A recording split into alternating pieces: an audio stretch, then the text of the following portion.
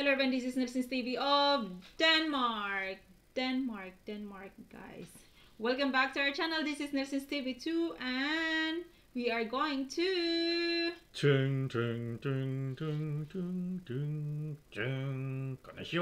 guys. We are going to the land of the rising sun, Japan. Again. Yeah, so once again, guys. By the way, guys, thank you. I saw the news that you have this... And also, yoroshiku. Yeah, I saw this news that you have earthquake. Big earthquake. Yeah. Take care, guys. And we just, we're just following your, news in Denmark.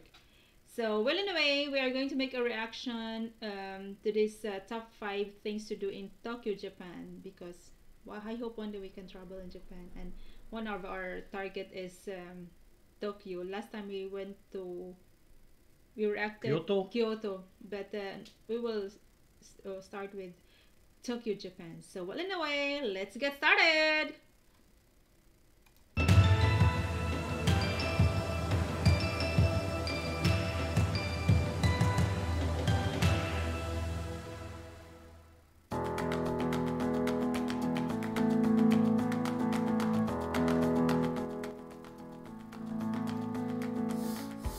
Tokyo is the capital of Japan, and with a population of nearly 40 million, also the largest metropolis on Earth.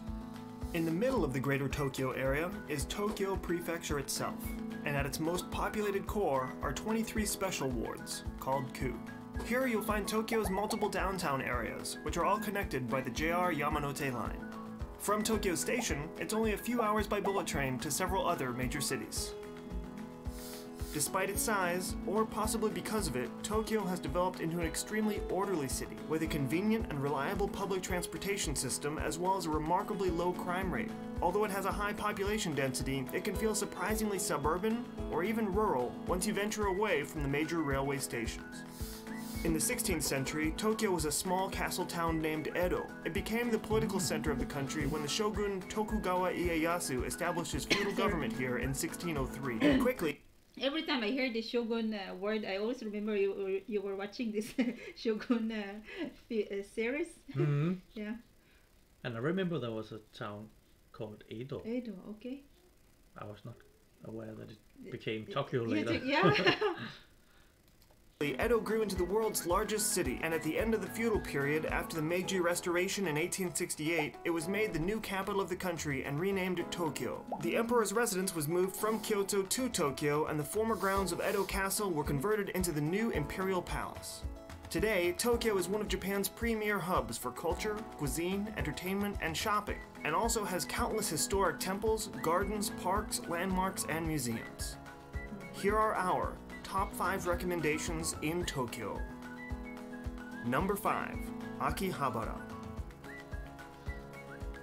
Also called Akiba, in the last few decades the Akihabara district has emerged as a center for anime, manga, and video game otaku culture in Japan. Oh, this is... It has dozens of specialty stores. I'm sure we will go to this street. This is very interesting because you love games and there's many interesting things we can find here.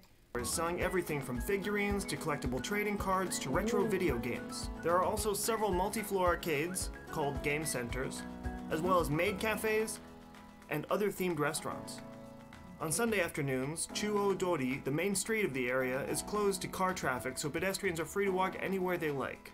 Another nickname for the Akihabara district is Electric Town, because of the many electronic shops here, ranging from large department stores and... This is definitely for us because we love electronics. I really love it.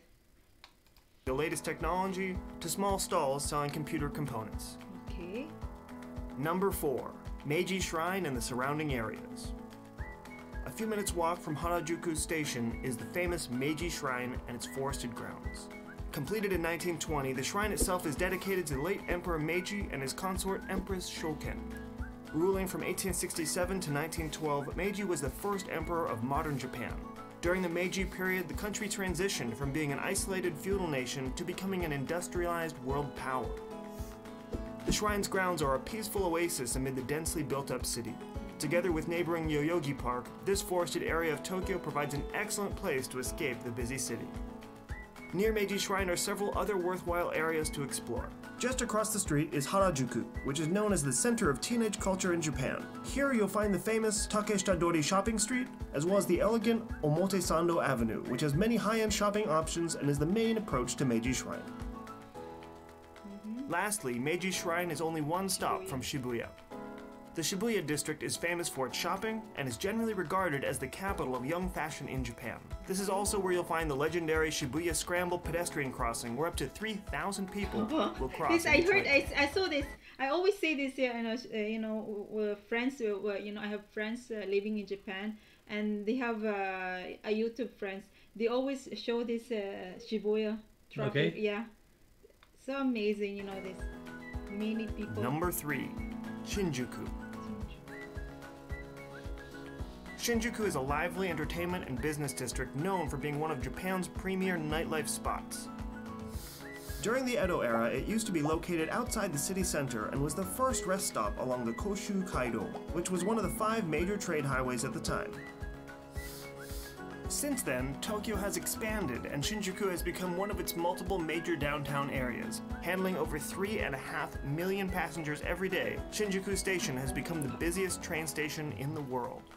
To the west of the station is the skyscraper district, where many of Tokyo's tallest buildings are located.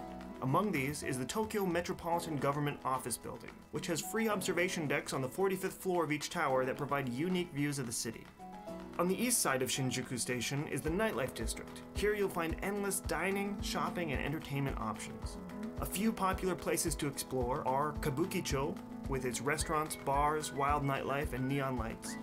Omoide Yokocho, with its network of alleyways and tiny eateries, and Golden Gai, which has over 200 small bars and unique restaurants. I was thinking, finally, for how can you survive, going to Japan with the food? Mr. Nelson is very keen with food, and he's not fan of seafoods, and also you have a diabetic. I'm sure they have good meat. Yeah, I think they have a very good meat. Also, Japanese. I heard this very good meat. I don't remember its name right now, but I heard it too. Yeah, it's very good, and it's only found can only find in Japan. Mm-hmm. Yeah, so it was also interesting. But I really love to want to eat all these seafoods and all this sushi. I want it. To change your pace in the Shinjuku area, about a 10-minute walk east of Shinjuku Station is Shinjuku Gyoen, which is a large and beautiful park which contains 3 different themed gardens. Number 2, Asakusa. One of the best districts to experience old-fashioned Tokyo is historical Asakusa. Located in the center of an area traditionally known as Shitamachi, this was the part of the city generally inhabited by common townspeople during the Edo era. The main attraction in Asakusa is Sensoji Temple. Completed in the 7th century, it is one of Tokyo's oldest and most popular Buddhist temples. Leading up to the main temple building is the iconic gate Kaminarimon and Nakamise Shopping Street, which is lined with vendors selling local specialty items and souvenirs. Crossing Nakamise Street is Denbuin maybe Street. It's also interesting here. You find, we like going, buying old stuff. Yes, yes, probably, yes. Maybe stamps. Yeah.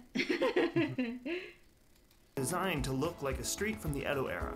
For food, west of Sensoji Temple is Hoppi Street, which is a 70 to 80 meter long street that has a nostalgic charm and is lined with izakaya serving Japanese pub food. Ooh. About 15 minutes west of Asakusa, near Ueno, is Kappabashi Street. This unique street has dozens of specialty stores selling everything needed by restaurant operators except for food. From pots and pans to dishes to plastic food samples, this street has it all and is an interesting place to wander. A day in Asakusa could easily be combined with a stroll along the Sumida River and a visit to nearby Tokyo Skytree, Japan's tallest structure. Number 1. Food. This is what I love. As a city, Tokyo has received the most Michelin stars of any city in the world and offers an amazing range of dining opportunities. Of course, like every region of Japan, you can find local specialty cuisine items, such as nigiri sushi, tempura, soba, chankonabe, and monjayaki, to name a few. However, because people from all nothing of them is Or I think this very looks delicious It's to me. called Kobe or something. Kobe, Meat. yeah, Kobe meat. Kobe. Yeah, I think I heard it. Yeah. I think. Yeah. Maybe. But Kobe. Yeah, but we probably will show it here. But all those you just showed it is very looks good. Over Japan have been relocated to the capital for hundreds of years. It's also possible to find authentic regional food from all across the country in Tokyo. I could eat that. Similarly, the city has become the home of a wide variety of international communities which have brought their local cuisine with them. I love kebab. As a result, Tokyo has become an excellent destination Italian for food. finding a Yes, broad range of Italy. I will love Italian food.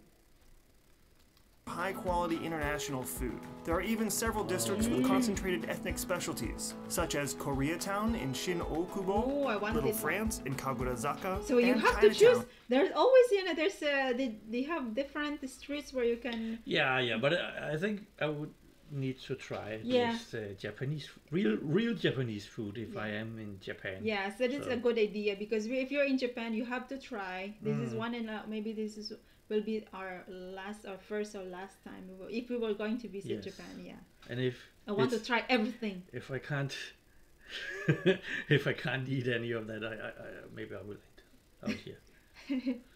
I want to try the Koreatown. Chinatown is not so. I always eat Chinatown, but I think Korea is In interesting. Ikebukuro, to name a Kimchi. few. It's safe to say there are dining establishments to accommodate all tastes and budgets in Tokyo. You could easily spend several weeks exploring Tokyo and not experience everything. But we hope this top 5 list gives you a good place to start. For more information about any of the places Yeah. mentioned in this video, Okay, that was it.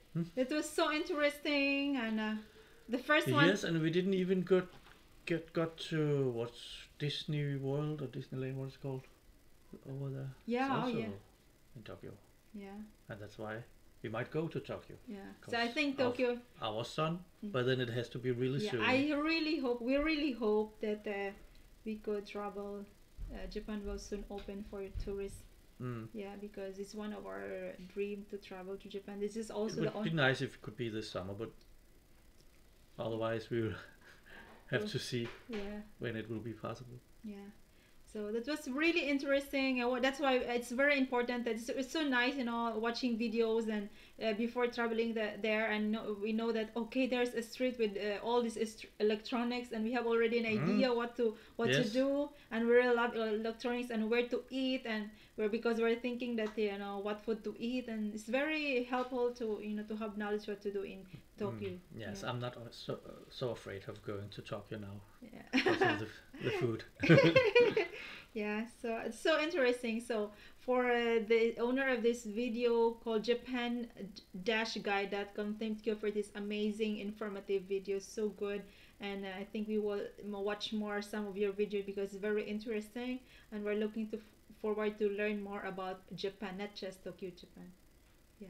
So, well, anyway, guys, thank you for watching our reaction video, and always take care for this earthquake. I hope you're okay, all of you guys, and don't forget to give us a thumbs up. Bye bye. Sayonara.